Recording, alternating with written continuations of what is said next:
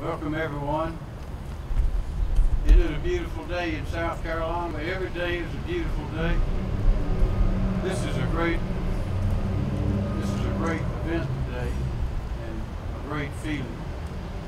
And it's always important for us to remember what law enforcement does for us in South Carolina and around the country. I believe that our law enforcement is the best in the entire country.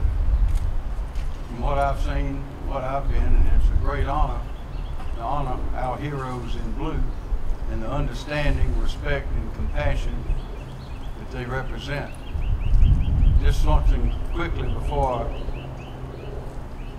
proceed with Pastor Ibarra, and that is, I remember years ago when I heard parents telling their children, if you don't behave, the sheriff's gonna get you. The policeman's gonna get you. And I remember particularly at an event one time, it was an outside event, a lot of children, I think it was some sort of a birthday party, and the sheriff of Richland County was there years ago. And one mother came up to her little son who was a little bit rowdy and said, "Sonny, if you don't behave, the sheriff is gonna get you." And the sheriff went down on one knee and said, "Sonny," says, "I'm not here to get you. I'm here to protect you. If you ever need anything, you call me."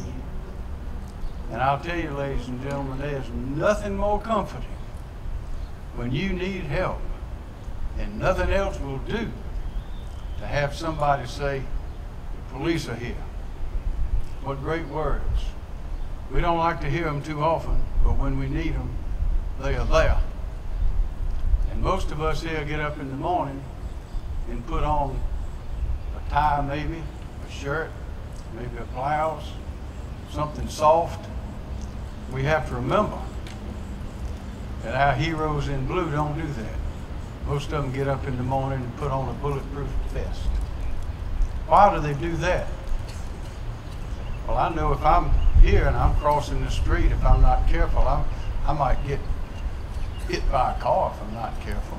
I know if I don't watch my step on the steps here at the State House, I might slip, might hurt myself, or if I walk too fast, might bump into somebody. But these heroes in blue put on that bulletproof vest because they don't know when somebody might shoot at them, trying to kill them.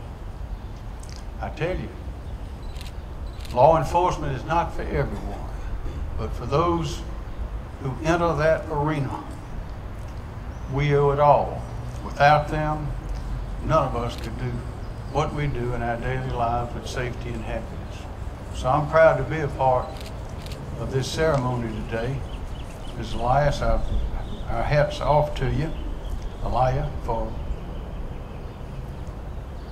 not only the way that you have endured the tragedy and suffering and grief which we all share with you, losing your husband, Greg, 2 years ago today, but the way you have responded to be a model and inspiration for all of us to promote the safety and happiness of all of these people. So I thank you, Cassie and Leah.